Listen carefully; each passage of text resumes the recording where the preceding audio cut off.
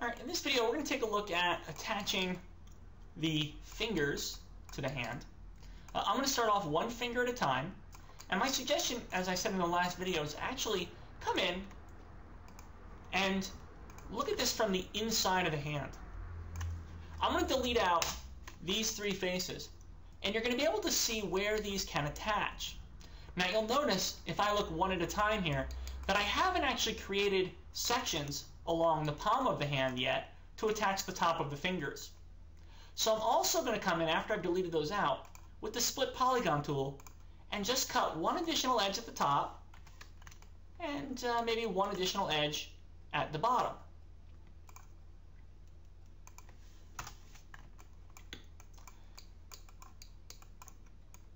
I can select these edges and move them upwards if I need to. And to connect this up, I recommend using the Append Polygon tool, which you can find under Edit Mesh, Append Polygon tool.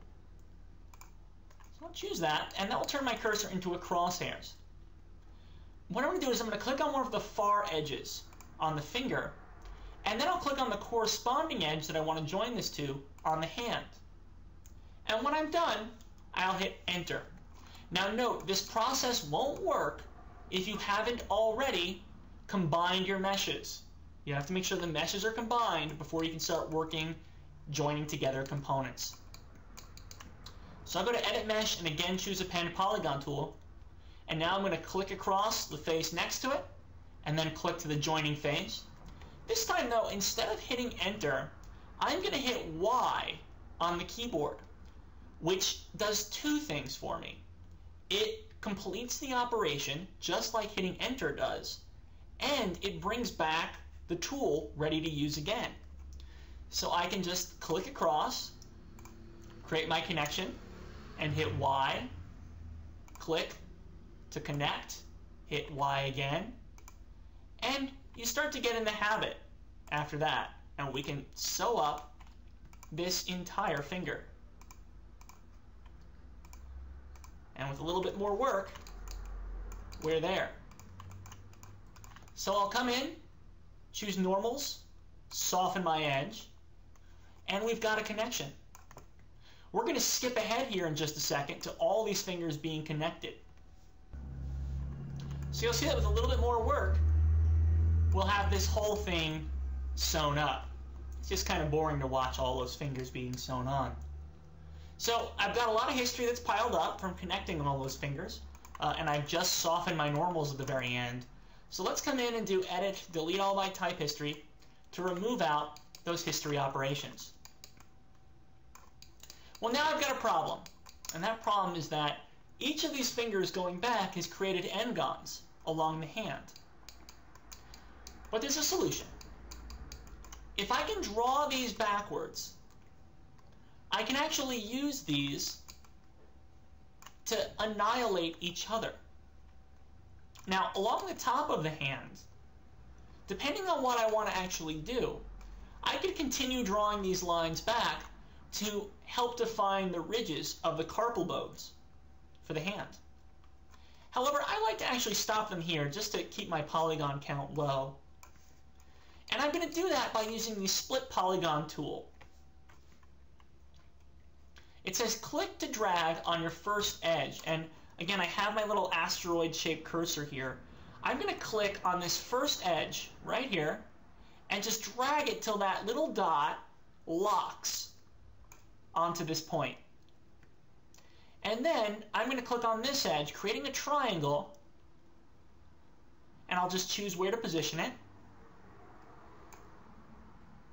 And then I'll connect it to the next section of the hand.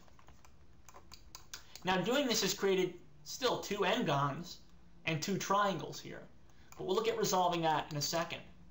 If I come in and do this on both of my sections here, you'll see that I've actually taken these lines, however, and eliminated them so they flow right into each other and not continue back across the hand.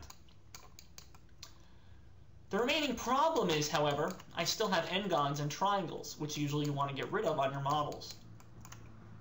If I take the Split Polygon tool and I cut this triangle in half, essentially now giving it 4 edges, I can take this line and draw it all the way back to the far corner. When I hit enter, take a look at the construction that we now have.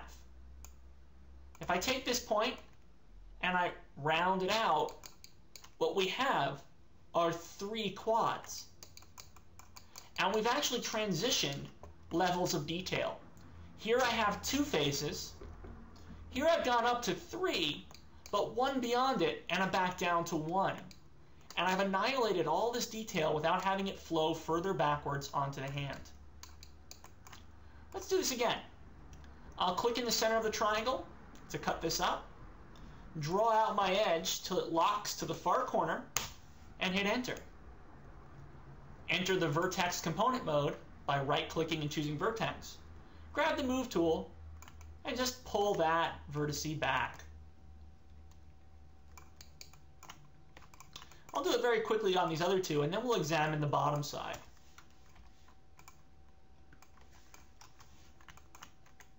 Again, enter vertex component mode, move these back, and we're there. You'll probably want to also come back in and soften your edges.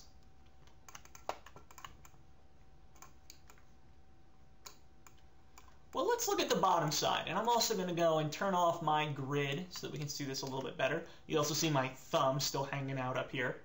Well, on the bottom of the hand, to be quite honest, I'm not sure I want these to go as far back as we did on the top of the hand. Mostly because we're going to attach the thumb in this area, and I don't want this to get in the way. Secondly, because underneath each of your fingers, you have a little pad right at the base. And I actually think it's going to be best now if we take our edges, all 4 of these edges, and delete them. However, don't just hit backspace or delete. If you do, you'll notice in the vertex component mode there'll still be a vertex remaining. Instead, I recommend that you go to Edit Mesh and choose Delete Edges and Vertices, the Delete Edge / Vertex button, and that will remove those out entirely. Now we can do the same connection that we looked at before, drawing out these triangles, but they're 1 step up. If I cut these in half and draw out my lines to the corner, I'll have a rather completed form.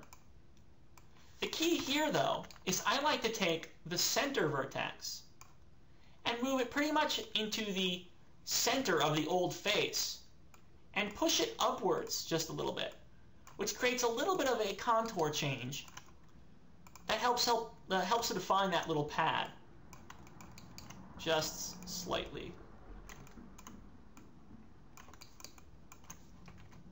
Again, I'll go to Normals, Soften Edge, and then Edit, Delete All by Type History, and we've got a hand with 4 of the fingers attached.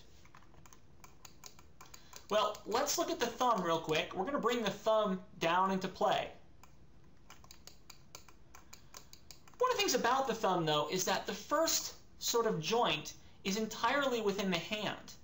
So this whole first section, we can pretty much lop off. The back 2 rows of faces, I say, let's just select them and delete them. You can even, if you're trying to save polygon count, take away the 3rd one as well. Let's reposition my pivot point by hitting Insert, moving it closer to the thumb. And now all I'm going to do is take this, move it closer to the hand, rotate it, and position it underneath, just where you'd find your thumb. And you really want to make sure this is right underneath the hand in that natural sort of resting position. And we will scale it out and widen it out a little bit as well. And we can even take the back row of vertices, scale those out further, hit E for the rotate tool, and bring these up right into a section where they make sense. In the next video, we're going to look at attaching the thumb.